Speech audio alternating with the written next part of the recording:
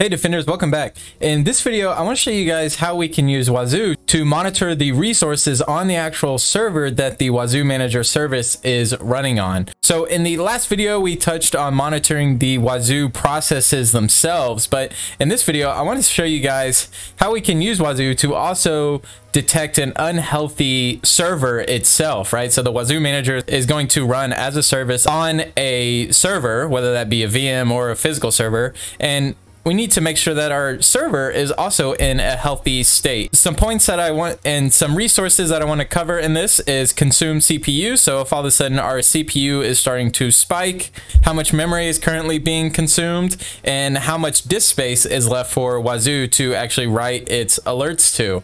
So these three resources, CPU, memory, and disk, are of course crucial to your server as a whole. You know, high CPU consumption can slow your box down. Running out of memory can be catastrophic for a number of reasons, not just from an application standpoint. And running out of disk would result in Wazuh not being able to output its alerts to the alert.json file for FileBeat to send over to Elastic. So running out of disk space, even though you're storing everything within Elasticsearch, running out of disk space on the server that Wazuh is running on results in missing out on alerts. We are going to write a bash script to detect system resources, that being CPU, memory, and disk space. We're going to write that output to our temp/health.json file. So we're going to take advantage of the same file within the last video. We're going to collect that file with the Wazuh Manager. We're going to run the script every 30 seconds, and we're going to create some detection rules to detect when, let's say, CPU is running at 80% or RAM is at 80% or 90% or whatever. So some rules to detect when these thresholds are being crossed. So let's go ahead and jump into it. And all right, so I'm on my Wazuh Manager here. Here I can just run like some simple commands like df/h to get how much disk space is left for the root partition. Here you can see I still have 42 gigs left. I could do like a free-mh to look at memory that I have available to the box. But what we want to do is have our script run all this for us. So within the GitHub, which I will link to in the description below, I've created this metric.sh script. So this is a bash script that will collect all of our system resources. So I'm going to go ahead and copy. I'm going to create this file, and let's kind of walk through it. So similar to the last video, I am setting my host variable here to the value that this specific command will be. This command will grab the IP address assigned to the interface that has a route out to 8.8.8.8. So if I save this guy off and just run the script by itself, you see I get the IP address assigned to this interface here. You could also do like a host name if you wanted to. That would work just as well.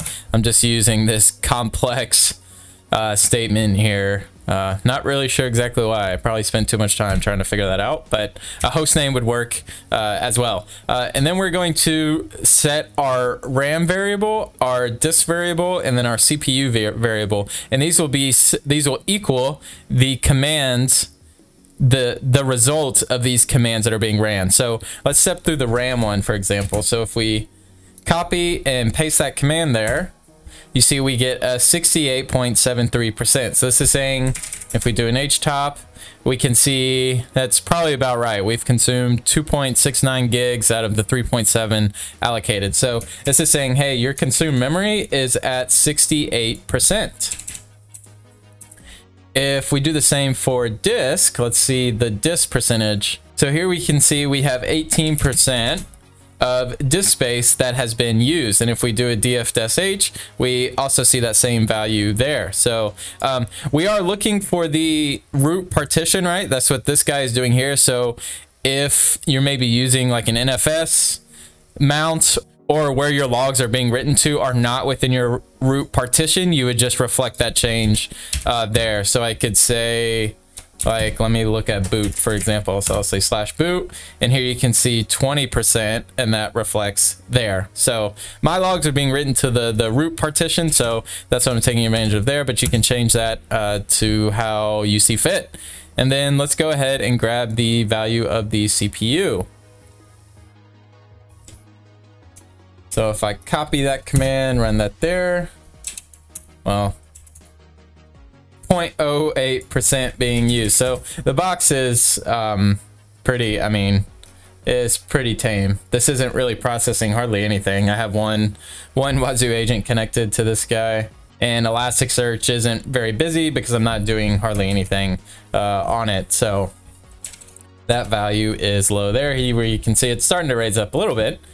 But so what we're going to do is then get the value for these three variables. We're going to use that to build a JSON string. So here I have a JSON variable that is going to be equal to the output of these various variables that run in this block here. So we're setting our host field to the value of the host command that is ran, which would be my 192.168.216.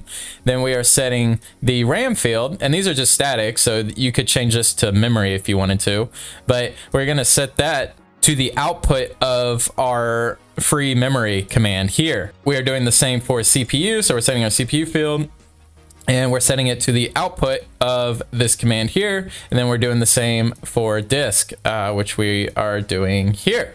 And then we are echoing out the content of our JSON variable. So this string will be built as part of this variable. And then we're going to echo that into our temp/health.json file. So if I save it, and actually I need to change the executions. So if I go ahead and run this guy and cat out our health.json, well, it was running in the middle of the other script, so I'll run that again. Here we can see our contents. So we see RAM 69, nice. CPU is at 0.31% consumed. With disk, we've only consumed 18% of our total disk space. So we're able to get our metrics now, which is really cool. And if I run this again, and we can see memory starting to increase a little bit. CPU has increased a little bit, and our disk percentage is of course still the same. So that's looking good. So our script is running and running well. What we need to do now is tell Wazuh to run the script every 30 seconds. You could take advantage of a cron job to do this. I am actually going to rely on Wazuh to run it for me. So I'm going to go into my edit config. I'm going to scroll all the way down here. And this will be put on the Wazuh manager itself. So this won't go in like an agent.conf or anything. I'm going to copy our previous command that we built out in the previous video. So if you haven't checked that one out, go ahead and check that out. So I'm going to set our tag to metric, and then the command that we want to run will be we want to invoke our opt /metric.sh script. So we're telling Wazuh, hey, Wazuh manager, I want you to invoke this script at a set interval of 30 seconds. And this interval can be seconds, days, weeks, months, and maybe even years. I'm not sure about the years, but their documentation gives you the options that you have. We're going to ignore the output because we are writing everything to the health.json file. And then we're going to say run on start set to yes, so that anytime the Wazuh manager service restarts, this script is ran at boot. And I'm actually going to disable this one for now, so we only see our metric.sh, since that's what we're focused on in this video. So I'm going to save that, and if we get back onto our box, and let me just tail the metric.sh, oh wait, sorry, let me tail the temp health.json, and we should see every 30 seconds we should see our script being ran, which will result in our health.json file getting the new values every time the script runs. So if we wait here for 30 seconds, we should see another entry come right in. And there we go. So 30 seconds passed, and now our script was invoked again, which resulted in the output to this health.json file. So that's looking good.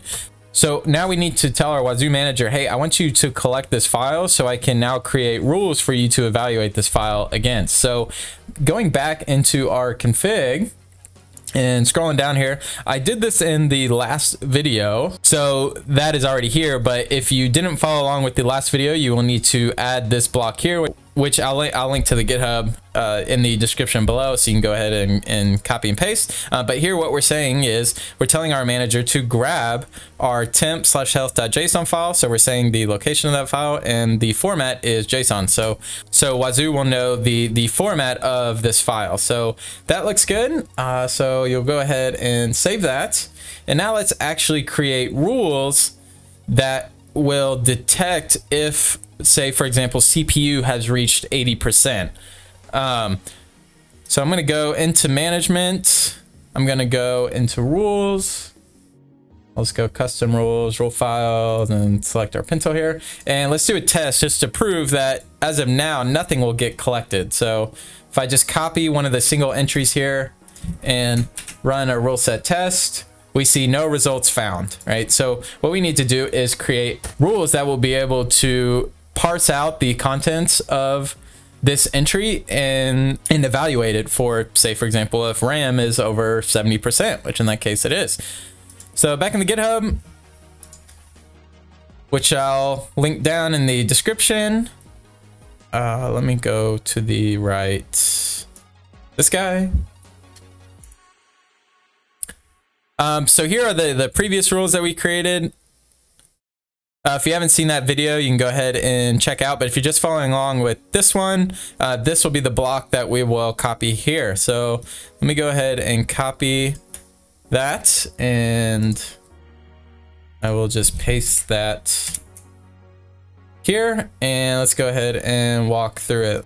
So here we go. So we are first telling Wazuh, hey, this log entry will come in as a JSON format. I don't know if this is technically necessary. I think Wazuh is smart enough to detect that, but I'm just hard specifying it here. And then I'm using this rule to actually group up our metric health check collection. So here I'm saying the field name of CPU pretty much just exists. This regex is just just like a wildcard.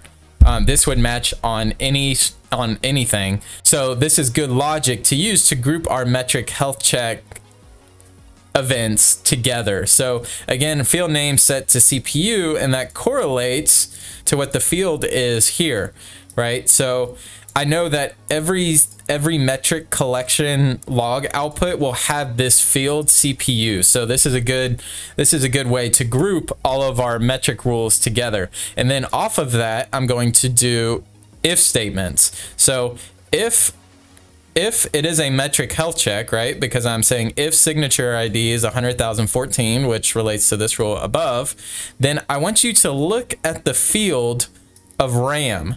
So that correlates to this field here. So I'm saying I want you to look at the value of RAM, and then we're going to do a regex match. So this little character means beginning of. So if this value here was an 8, that would trigger this alert. So we're saying if the start of this field is an 8, and then we just say we don't care about the trailing, this would mean since this is a percentage, this would be 80 to 90%. Wow, he is super dumb. Right? Because we're starting with an 8, and then we're saying we're just wildcarding the end of it. We then have this pipe here to say or, so this is an or essentially, and we're going to say, or if this starts with a 9, then we could assume that memory consumption is at 90%, 90 to 99%. That's good. So we're saying that here, and then we have another pipe, and if it's set to 100, then that would be set there. Then we pipe to say, or if it equals 100, then that would be matched there. And if this rule triggers, we'll say memory usage is high, and then we will output the actual value that was grabbed at that time of run. And then we're doing the same thing for CPU, and then same for disk. So here we have our threshold set to 80 to 89%, 90 to 91%, and then 100%. And then we are doing the same for our disk field, but here we're starting our threshold at 70. So this would be 70 to 79. This would then be 80 to 89. This would be 90 to 99, and then you have 100. So we're saying that if any of these match, then I want you to output, hey, disk space is running low or CPU usage is high, and then to actually grab the value of that field at that particular time. So let's go ahead and save, and then let's go ahead and restart. And then we'll do a rule set test. Let me grab the contents of this, and let's just do a rule set test.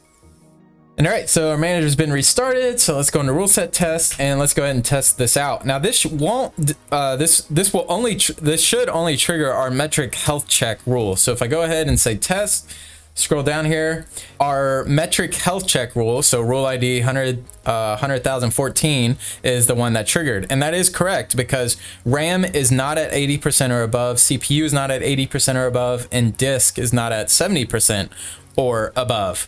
So now let's change the values of this. So let's change from 69 nice to 89%. So if I go test here we can see now our rule ID 100,015 triggered, memory usage is high, and then it outputs the value that it was at that particular time. And then if I change that back to 69 nice, and let's say disk I put to 78%. So if I test that, here we can see our rule ID 100,017 triggered, disk space is running low, and we see the current value at 78%. Now, if we pop into Wazuh, we should see, or if we pop into our security events here, we should see these guys be populated.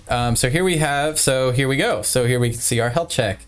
Let me remove those two fields. Those are from the last video. And let's get the contents out of these guys. So I'll parse out the RAM, parse out the CPU, and then we'll also parse out the disk field here as well. And you can see this running every 30 seconds, right? So Wazuh is invoking this script every 30 seconds, which is exactly what we want to happen. So and now here we see our three fields. So our memory, so here we can see the different values, our CPU percentage, and then our disk as well. So that's looking good. We then have our child rules to detect and alert us, and we set these levels to 12 because these are higher severity alerts to when memory is being overconsumed, CPU is being overconsumed, or disk space is starting to run low. And you can of course then route that to the appropriate channels, whether it being Slack, send it to Shuffle, send it to the Hive, whatever. You can get to dig in and hopefully resolve the issue. You could of course, there are agents that detect this for you, such as like Zabbix or Influx, but if you just want to use Wazuh to actually monitor your servers themselves, you very well can do that. I think that wraps it up for today's video. I appreciate you guys hanging out with me, and I will see you in the next one.